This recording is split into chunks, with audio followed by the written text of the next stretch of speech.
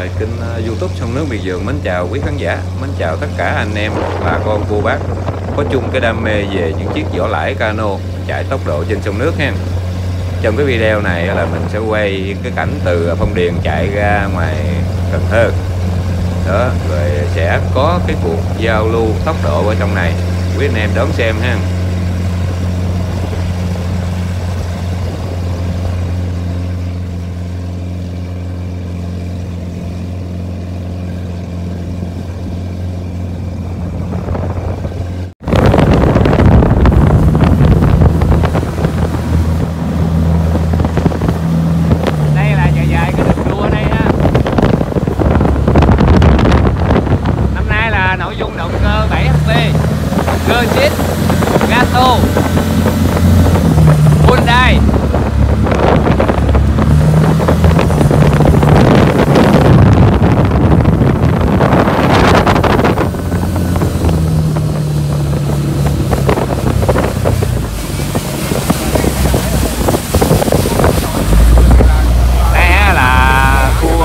Ở đây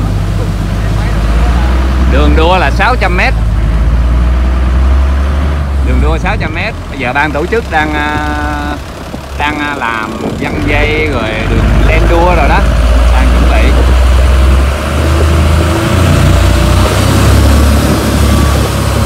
Đua là đua vỏ lãi nha.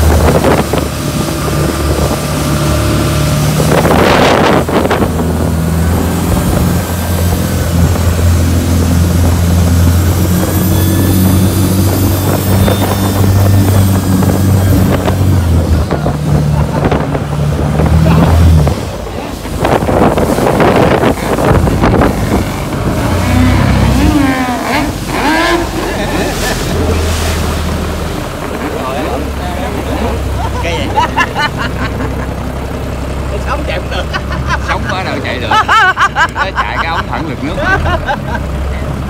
đâu phải chạy chân vịt đâu.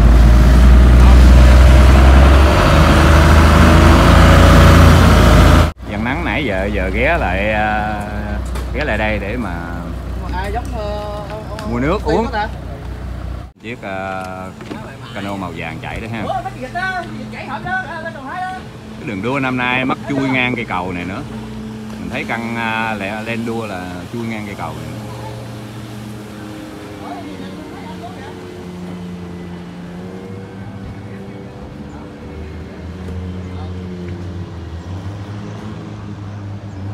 Bên sông là Volvo 4 máy xăng.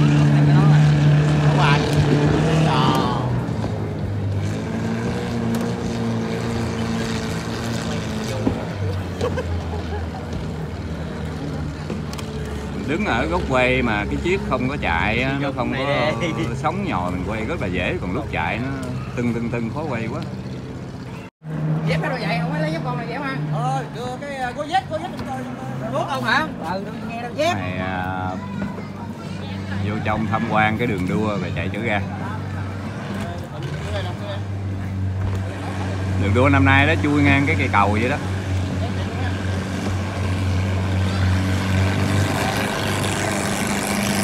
Là cái đường đua chạy ra tới ngoài đó, tới cây cầu đó đó.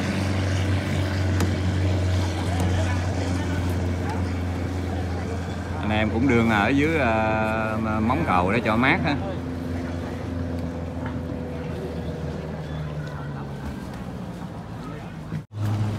Cái jet ski mình nay bị quấn bọc nha, rồi không có đem cái móc theo móc được. Rồi jet ski uống gì nè? Uống gì cho mấy Phúc ơi, uống gì Phúc Phúc? Mấy em mấy cháu nữa. Lên luôn, nó bợ, chạy ông chạy tới đây nè, bụng đây nè.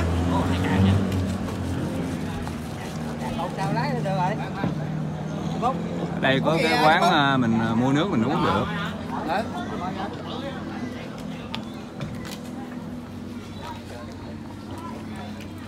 Phải móc được cái mấy cái bọc đó ra chạy ngon ha. Mấy cái bọc chạy này giảm biết bao nhiêu. Giờ chuẩn bị mình gom chạy ra cái đoạn mà ít sóng á, để cái chiếc của tiệm mình giao lưu với cái Cummins trắng lần chơi vui vẻ mà. thích thì cứ chạy vui vậy thôi chứ không có mang tính chất hơn thua. Hello. Đây Ti ở Cà Mau lên đam mê sông nước, cũng lắp đặt cano máy âm rồi luôn đó nha, là lắp chuyến gọi lắp cái Cummins trắng đó. Đó là chủ nhân lắp cái Cummins trắng, còn người chủ là của người ta. Giờ chạy ra đó để chiếc ở tiệm mình giao lưu một phát với cái Cummins trắng coi chơi ha, mấy anh em đợi nha. Mình thì đang đi trên cái vẫn là cái Yamaha 6BH 130 mã lực, đi rất là đông ha, đi xem mà.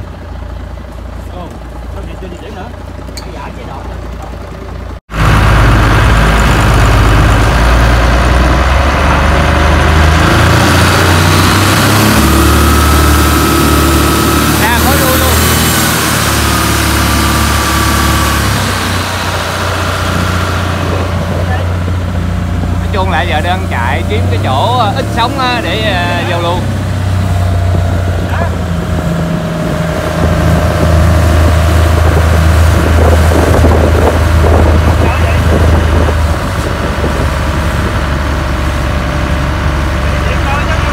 Đang chỉ chạy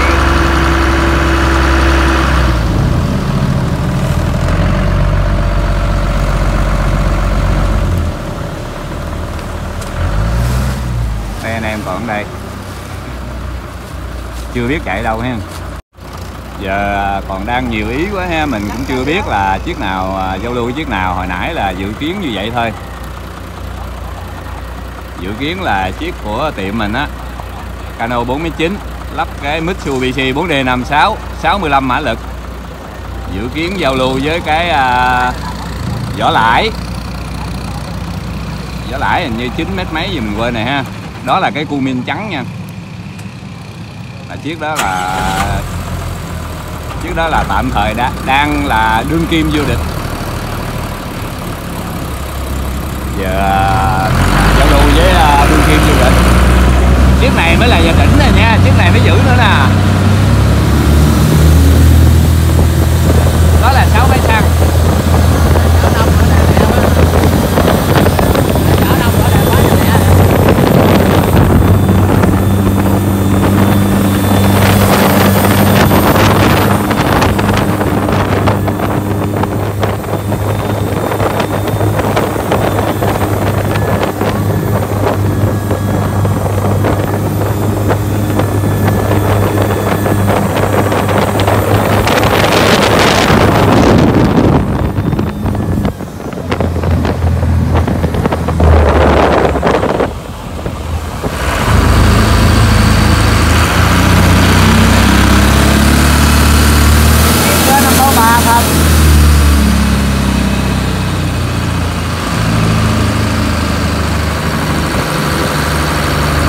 Kiếm chỗ chờ ít sóng đó, rồi chờ mấy chiếc kia chạy.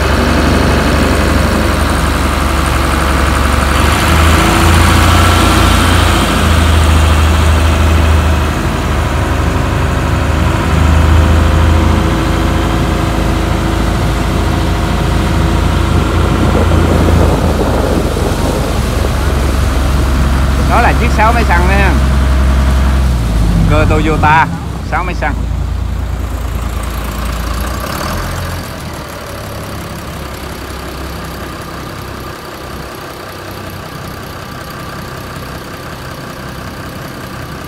Anh em đó thì đang chạy lên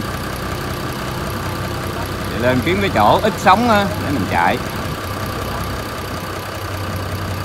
còn xa lắm.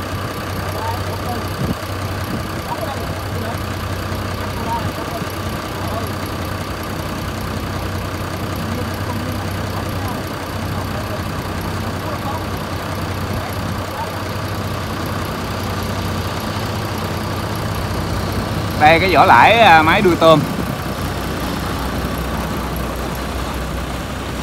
vỏ lãi máy đuôi tôm.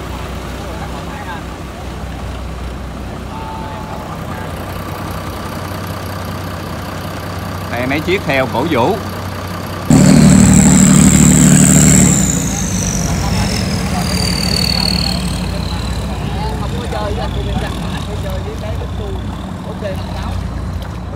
bao nhiêu trường rồi chứ? Hết điều đếm rồi. Xa. Còn ở xa mấy chiếc nữa ha. Xa mấy chiếc anh em đang chạy lên. Chưa biết mấy chiếc này sắp xếp chạy từ đâu tới đâu ha. Để chơi thôi chứ không có đường đua đường gì hết. Canh bằng thì chạy.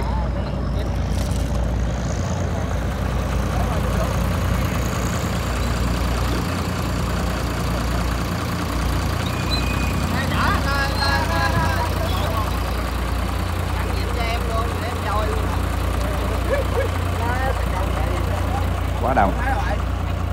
Mình trắng qua tút lên đó.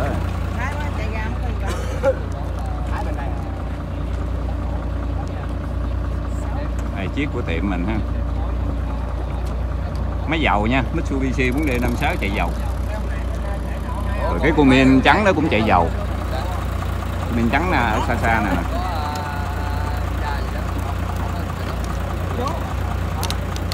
Trời thì đang chuyển mưa. Giờ chiếc ở tiệm mình đang chạy lên theo cái Cummins trắng ha. Cummins trắng ở đó đó. Đây nè. Đâu rồi? Đó, chạy lên trên Cummins trắng đó. Xa quá mình quay bằng điện thoại cho nên vô mà không có thấy không rõ được ha.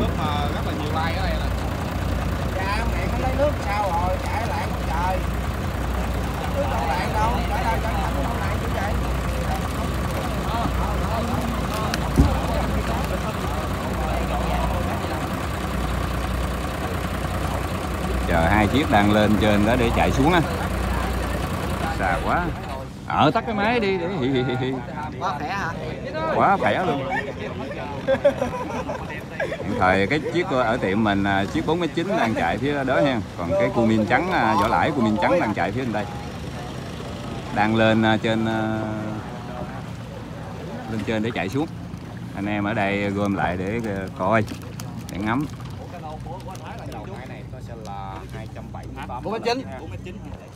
Đây nhóc người hết.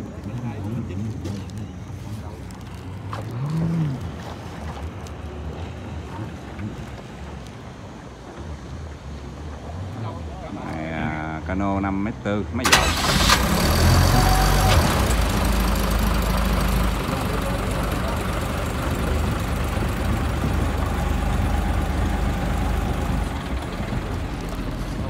Tắt máy đi Chính Hiền.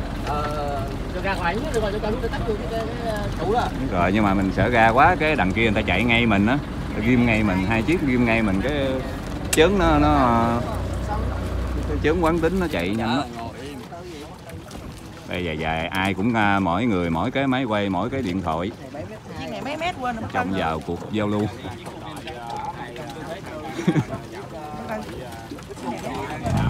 Chiếc này 7m5 của Thành Tân.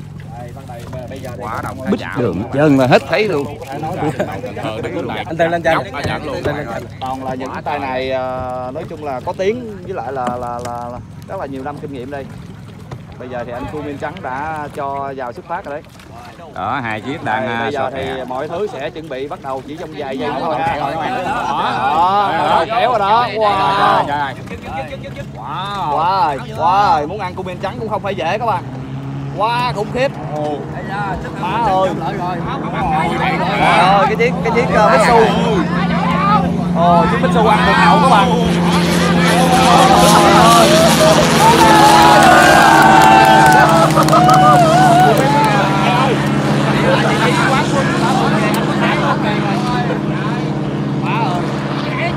Thấy wow, thấy chạy thử, thấy chạy rồi chạy dữ rồi. Còn là máy mới độ đang muốn chạy không các bạn. Quá dữ các bạn, thấy qua cầu Cần Thơ luôn, có thấy màu cắt tường luôn à. Quá xa luôn mà. Kéo nước hậu cái một là qua mặt liền. Ông dễ qua chịu thấy sao? Còn là những cái tay này nói chung là có tiếng với lại là rất là nhiều năm kinh nghiệm đây.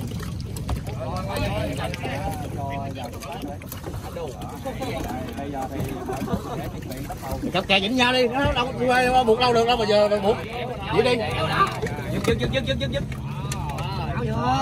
Cummins trắng cũng không phải dễ các bạn. Quá khủng khiếp. Không ăn thái nổi, không ăn thái nổi. Không ăn thái nổi đâu.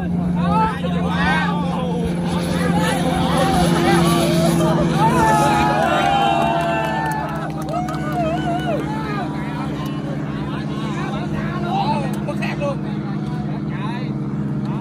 Cái này chở đồ 4 người thôi.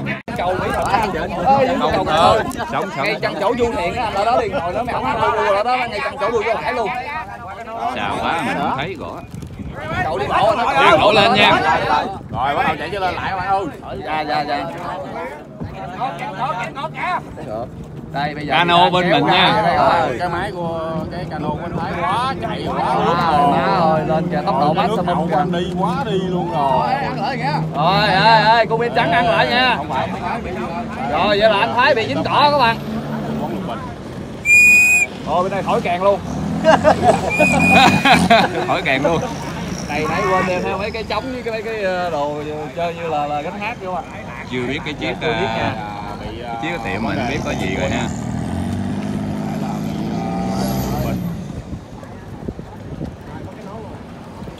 Giờ đang anh Thái giờ anh mang mắt kiến mắt cái nón luôn ha. Này chạy là nón nãy bay mất tiêu luôn các bạn. Cái này là cái 4D56. Sớm nó bị xuất cái dàn cầu, xuất hàng dàn cầu mới hàng lại. Xuất Mugi luôn hay gì vậy? Chó lẹ lử thì nay cũng dạt móng à. Đúng không? Chạy nước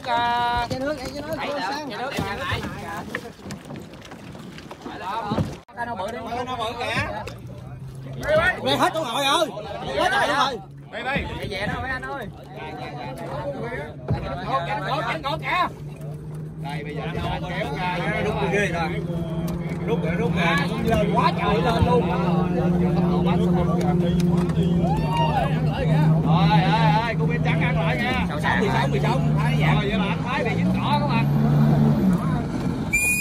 Rồi khỏi càng luôn.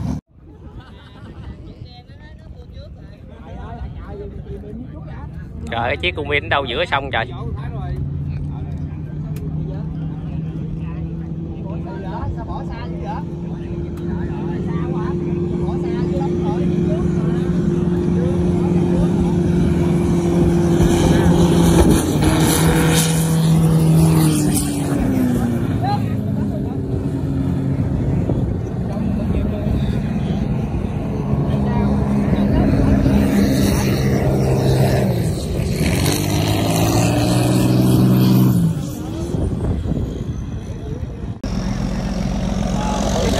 Đây cô Miệt trắng cũng lên cổ vũ tinh thần vui vẻ, tinh thần đam mê sông nước, đam mê tốc độ.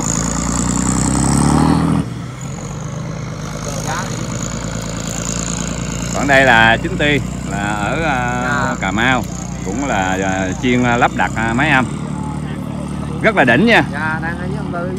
Mình nói đỉnh là đỉnh đó. Rất là giỏi, cho nên anh em ở dưới thì biết nhiều về chính Ti rồi, có lắp đặt thì nhu cầu lắp đặt thì ở dưới đó cho gần gũi.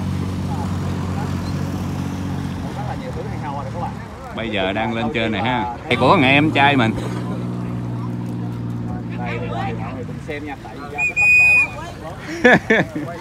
Sao nhiều trọng tài quá vậy? 500 anh em khán giả bây giờ là đang gieo hò. Chờ đợi rồi.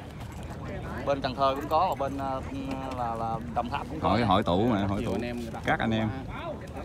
Đa số là mấy anh em này đam mê tốc độ sông nước miền Tây nha, chứ không có đam mê về xe các bạn. Bây giờ thì hai anh ấy đằng kia thì đang canh đúng vị trí là bắt tay nhau là chơi thôi. Đang canh nha. Đây là viết của Xa anh quá. Là các bạn mọi người lưu ý bên góc bên tay phải là hình màu đỏ áo đỏ.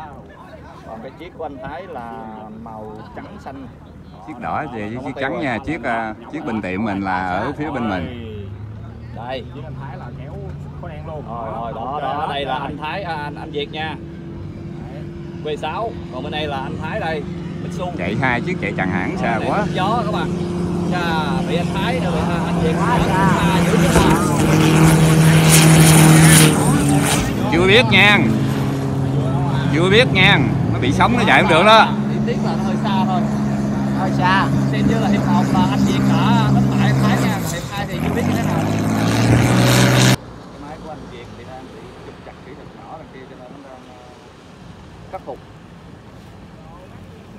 máy bây giờ không còn nóng rồi các bạn. Chạy nhiều khi sống quá cái chiếc nhỏ của mình chạy không được. Độ cực đỉnh rồi thì ảnh núp gió giống như là cano không người lái vậy ha. Chiếc Cummins trắng nó chạy cũng sống đó. Cho kè gần lại tí á, chiếc buông xa quá. Buông xa quá quay không Kêu thấy. chiếc Cummins đừng có chạy nữa, đạo xấu khó chạy lắm. Anh thua anh tức cánh chạy các bạn. Kêu Cummins đừng có chạy nữa, chạy sống quá sống. Chạy sống quá cái chiếc nhỏ bên mình chạy không có được. Chiếc Mình có 4m9 chút ép nè. Gặp sóng đó thì thua rồi. Hôm nay thì ảnh đem một cái ngoại hình như thế này, ảnh qua thì ảnh đã bị đánh bại gục luôn. Nói chung là cứ liên tục là đối thủ nặng ký không anh. Hiện thời là đương kim vô địch là cái chiếc 6 máy xăng đó đó. Cano 5m4. Thôi ra gì lên. Cái tiếng cái vỏ cái cano chạy mà nghe như một cái tiếng xe. Là dự kiến giao lưu với cái chiếc ở tiệm mình nè, mà nãy để sống quá trời chạy không được làm sao. Một cái màu khá là tinh thủy ha. Quệ đi. Áo đỏ, cano đỏ. Muốn chơi lợi là phải đừng có sống cái chiếc nhỏ mình chạy mới được, chiếc bên kia 5m4 bự hơn, không sợ sống, chiếc mình 4m9 sợ sống chết. Rồi. Tại sao? Giờ hết biết gì luôn rồi. Mỗi người mỗi ý, 500 anh em tới 1000 ý. Nên giờ mình cũng không biết là cái gì luôn. Không biết còn chạy nữa không rồi, chắc không chạy hay gì á.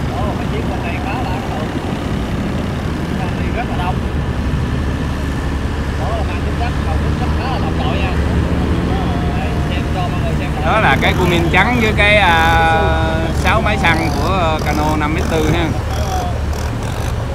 Còn đây chiếc của tiệm mình.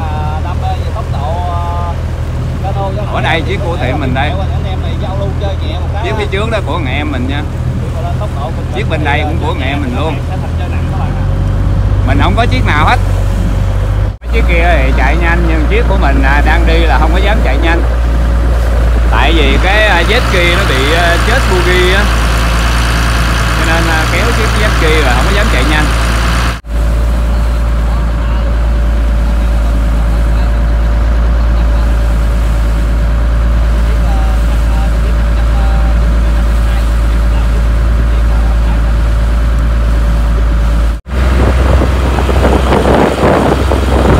Đây cái chiếc tàu 3 thân, tàu 3 thân á.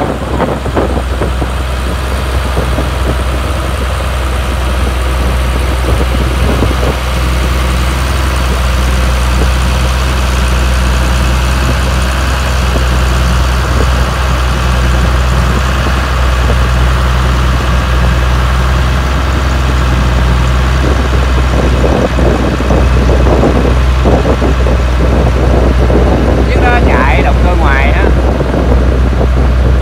Sao quá không biết động cơ gì.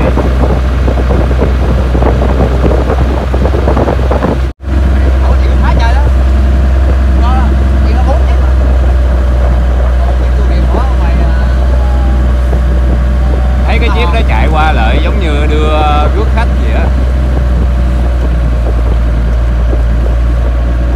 Giống như một cái chiếc phà qua sông như đó. Đây là sông Hậu nha, sông Hậu Giang.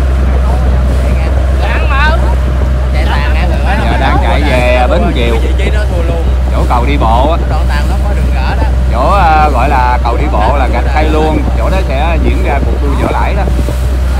Ở phía trước đó nha. Đây có mấy chiếc tàu 3 thân rồi nha. Đây cái bến này, đó là cái bến. Như 2-3 chiếc qua lại đưa khách qua lại. Nãy giờ chạy chơi một chút rồi anh em cũng gom lại đây rồi. Gom lại chỗ quán nước nè. Còn chiếc 6 máy xăng ở dưới Cà Mau đem lên nữa mà sao sớm giờ không thấy đem ra. Còn chiếc 6 máy xăng Cano 5m4 của bên Đồng Tháp như chạy về cái gì rồi.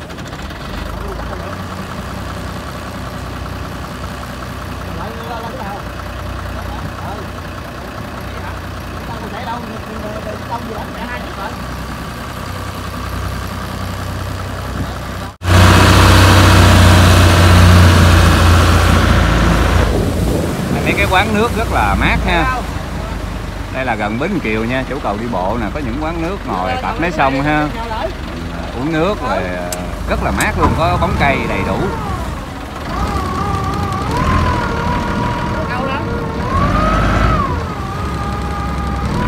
Trên đó cũng có mấy anh em mình lên trên đó rồi đó.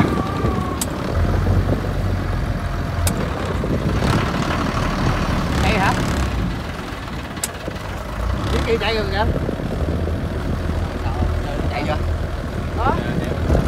Chiếc kỳ cái bugi nó sống lại hay gì rồi đó. Chạy được rồi đó. Có lẽ hồi nãy bị nước vô bugi á.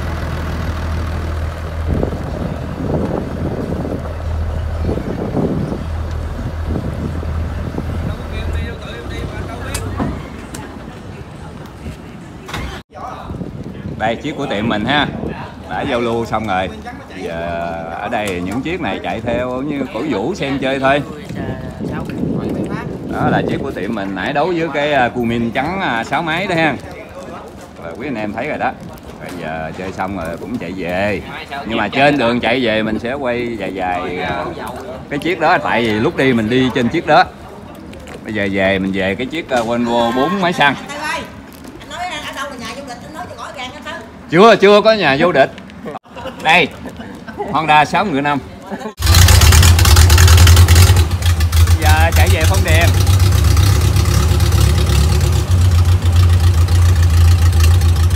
Lúc nãy mình đi bên chiếc của tiệm mình á, rồi mình không có quay được cái chiếc mấy chiếc này. Giờ mình đi bên cái chiếc Volvo này nè, để mình quay cái chiếc ở tiệm mình đi. Còn đó chiếc đó là của thằng em mình ha. Chiếc này cũng của thằng em mình luôn. Mình không có chiếc nào chứ. Thằng quý khán giả không chờ nữa. Là đây thằng em mình, em ruột luôn nha. Chiếc 5m4 Volvo 4 máy dầu này cũng em ruột mình luôn. Chiếc của mình là chiếc ở tiệm đó.